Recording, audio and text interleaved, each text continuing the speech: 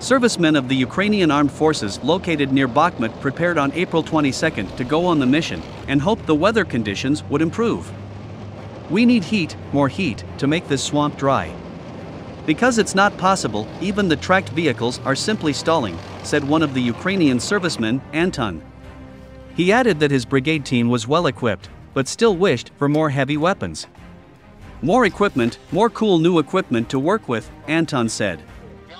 Ukraine is wrapping up preparations for a counteroffensive against Russian forces and is largely ready for it to go ahead, Defense Minister Oleksiy Reznikov said on April 28.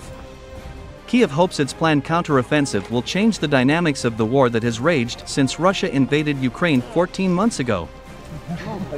А що вони сказали? Я що задачу ніхто не зняв.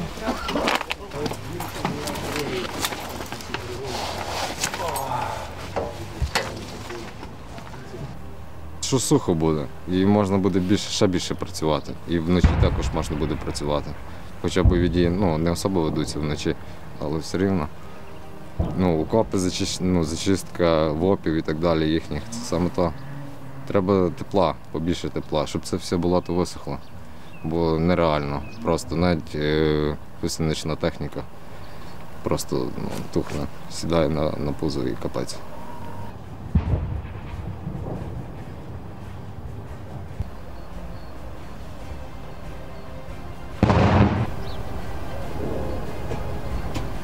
Більше важкої зброї, артилерія. А так, у нас бригада досить добре забезпечена, такі ж самі батальйони.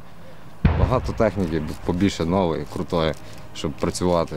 І щоб був також розрахунок бойовий, який вміло працювати з цією технікою, так само і пушками і так далі.